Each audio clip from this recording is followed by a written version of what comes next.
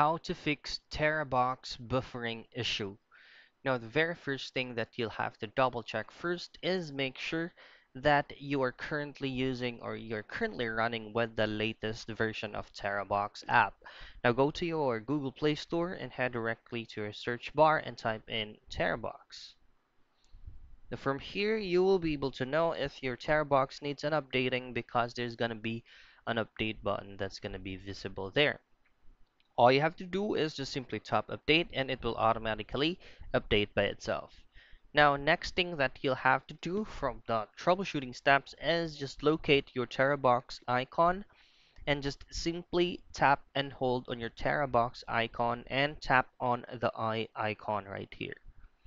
Now we are gonna be redirected to the app info specifically for the Terabox app.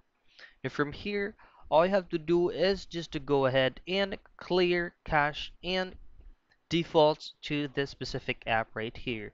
Now simply tap clear data and you'll just have to comply both of those options for you to be able to refresh the app if there are some certain crashes for the app itself.